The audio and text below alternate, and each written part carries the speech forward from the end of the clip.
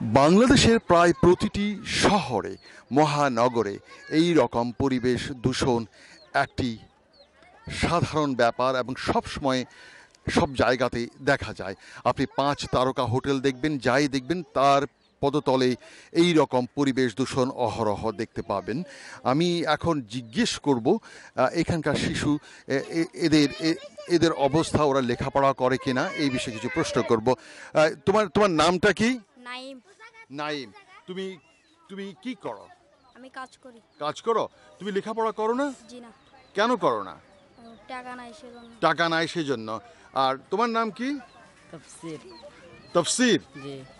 মানে তফসিরুল কোরআন নাকি তফসির? তফসির। তফসির। তফসির, তুমি কি করো? ওই লাভমিস্ত্রি কাজ করে বাঙ্গালি দোকানে। ভাঙ্গারের দোকানে কাজ করে, অর্থাৎ রিসাইকেল একটা দোকানে তফসির কাজ করেন। দেখুন, প্রতিটি গলিতে গলিতে মসজিদ আছে। পৃথিবীর দ্বিতীয় বৃহত্তম মুসলিম দেশ এই বাংলাদেশ, যেখানে প্রায় এখন 17 কোটি লোক বসবাস করেন। পরিসংখ্যান হিসেবে তার মাঝে 15 কোটি লোক মুসলমান বা তার চেয়ে সামান্য কিছু কম হবে।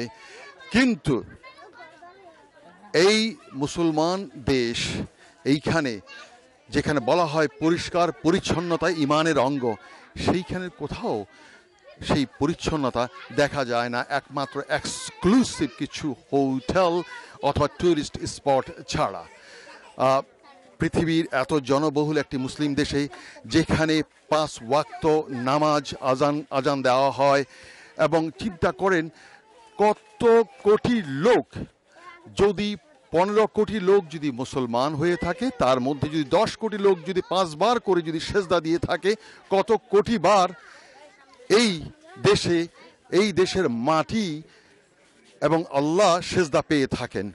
কিন্তু সেই দেশের অবস্থা দেখুন, যেইখানে কমপক্ষে 10 কোটি লোক 5 ওয়াক্ত নামাজ পড়ে থাকেন, আর এই অপরিচ্ছন্ন দেশের অবস্থা দেখে সত্যি আপনাদের যে কাউরে খারাপ লাগবে। আপনারা অবশ্যই একজন মহাশক্তি আছেন, আল্লাহ বা ঈশ্বর আছেন, কিন্তু এহেন অবস্থা দেখলে আপনার মনে, যে কারো মনে একটা কনফিউশন দেখা দেবে, যেইখানে 5 ওয়াক্তে 10 কোটি লোক নামাজ পড়েন, আল্লাহকে প্রতিনিয়ত ডাকেন।